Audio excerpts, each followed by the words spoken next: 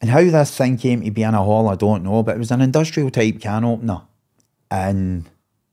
when you watch that getting planted through somebody's skull a couple of times right in front of your eyes, you know, and I'm talking about as close to me and you know, you're talking about 1 or 2 feet away.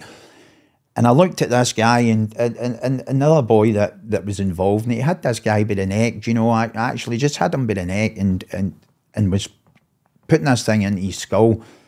and the guy was just hanging. It was hanging actually like a rag in this other guy's grip, and you know, it must have been 2, 3 shots with this, you know, really, you know, really brutal stuff and